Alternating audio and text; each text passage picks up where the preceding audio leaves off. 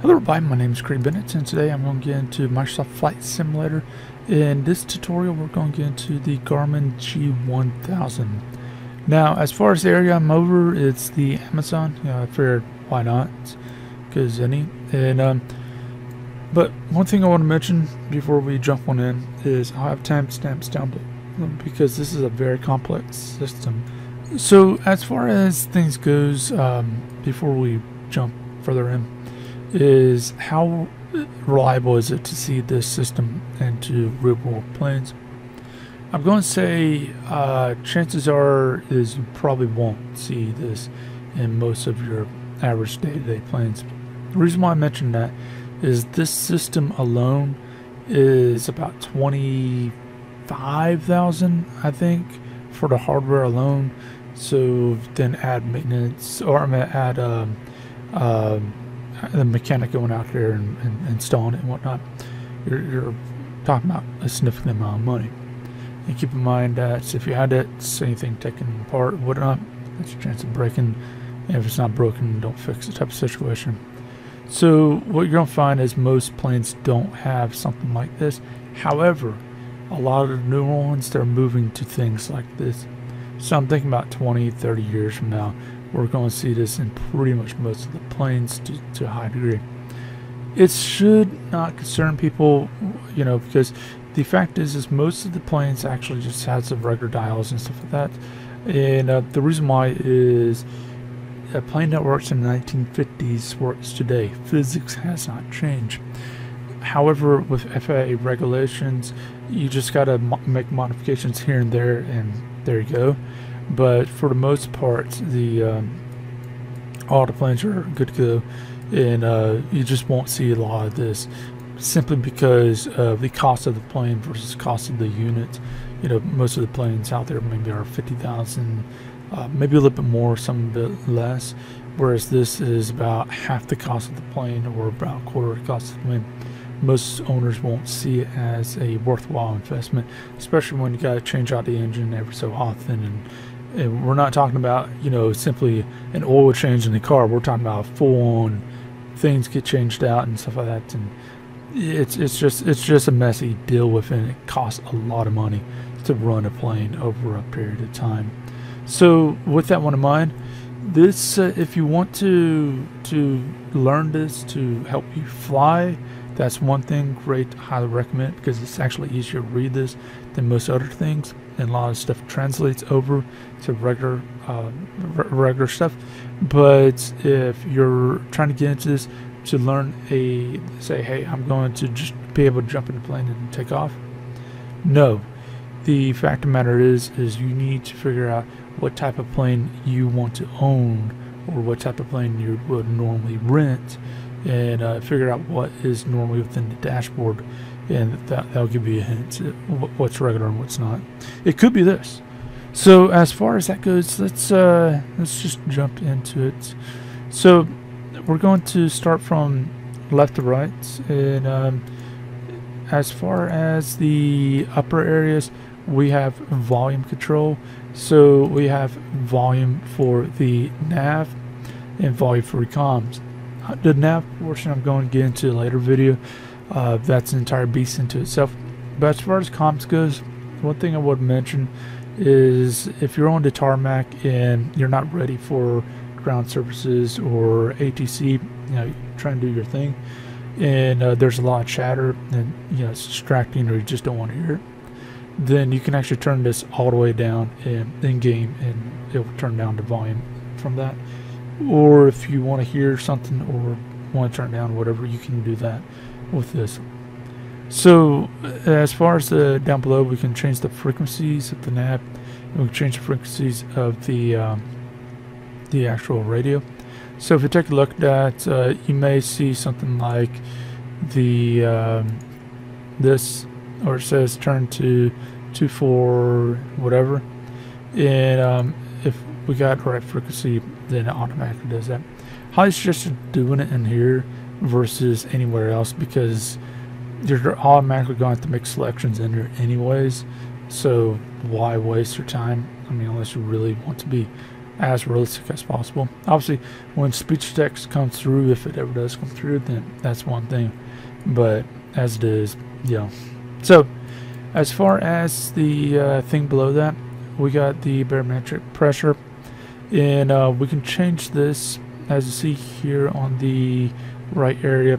It changes that, and as far as what that does is, if we call in to most places, they'll get say altimeter to whatever, in this case 2992, and as we actually switch that, you can see it changes this thing, which is the altitude. How high up the ground are you?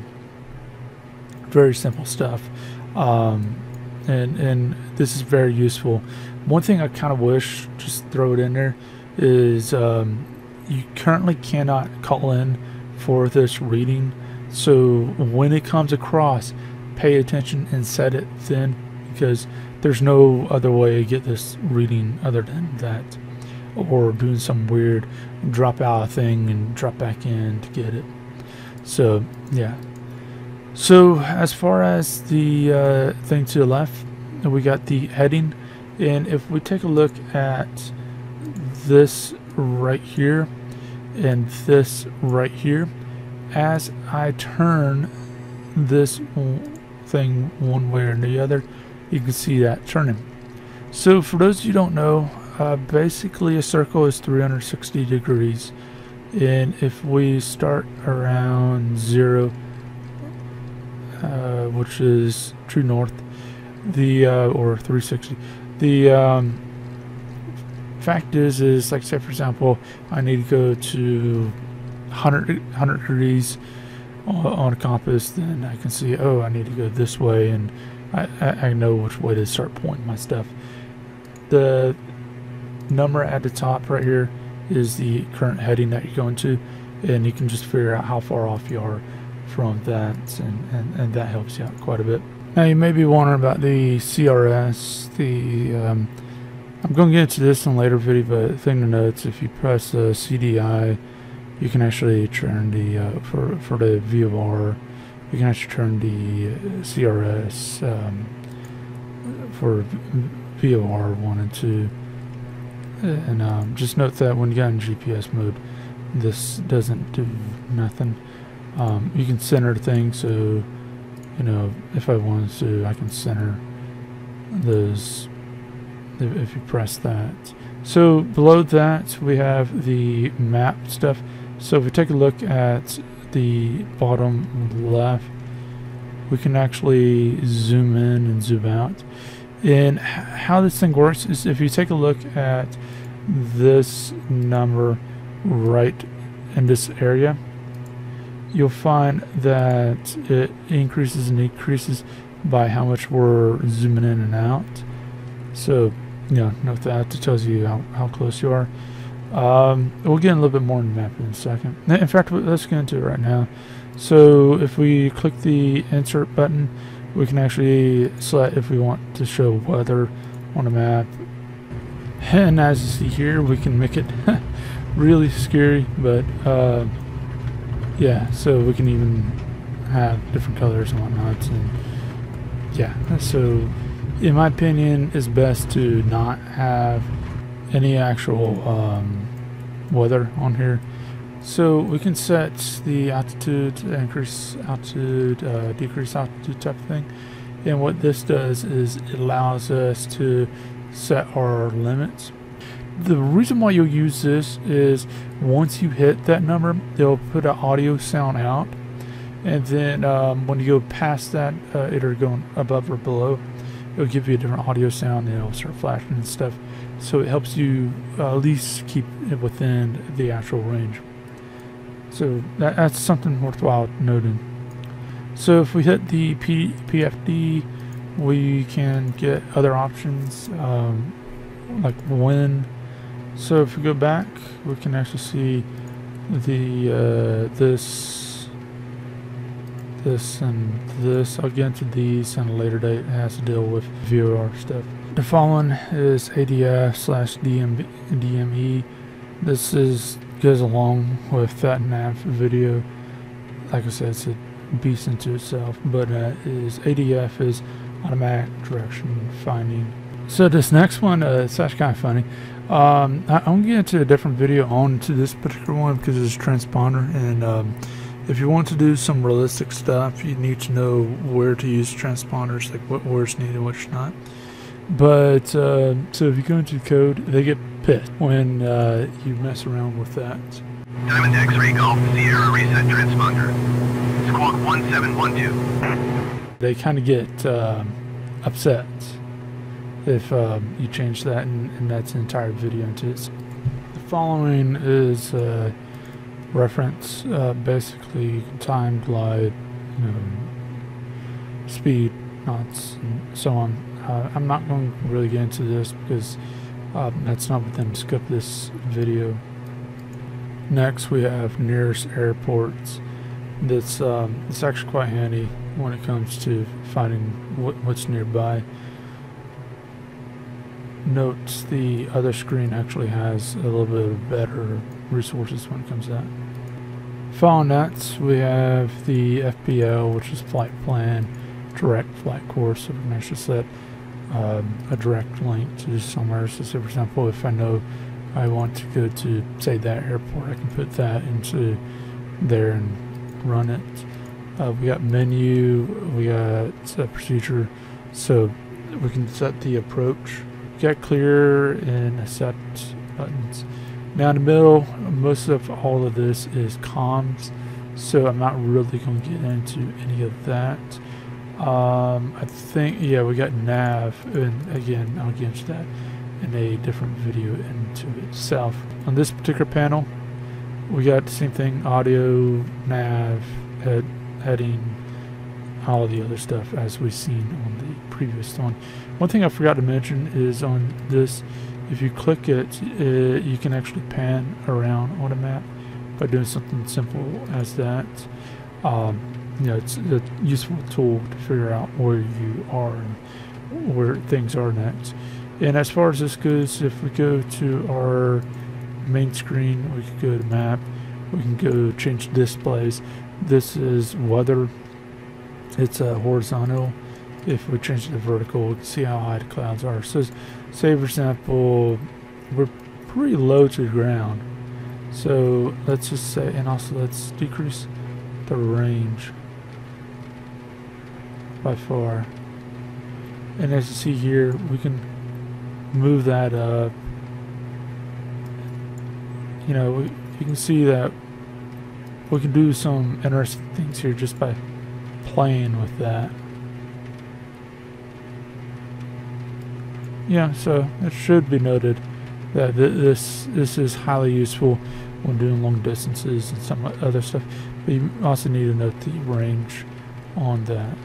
So from here we can go to the airport information by scrolling the wheel right here, and we can put in, say for example, I want to put in, and it tells us frequency information, runways, and some other stuff. And then we got the system set up, and I wouldn't worry about this particular one and for the game wise. And nearest airports, and I believe that takes us back to the main page. Now, as far as a few other things and notes in here, this notes the important area. Right over here, we got how much fuel we currently have. Over in this other areas, we have temperatures. So note that. We got gallons per hour. We have other things over here, load and RPM over there. Then if we take a look at this general area right here, we have the autopilot stuff. Now as far as this goes, we have engage autopilots, disengage autopilot. We have the flight director. I kind of highly recommend keeping that on. It helps out a lot. heading select. So basically how that works is basically you tell it what heading you want to go to. So if I say engage, if I turn the heading, it the autopilot tries to take me to that heading. Fairly simple. Altitude, hold, it keeps me at this current altitude.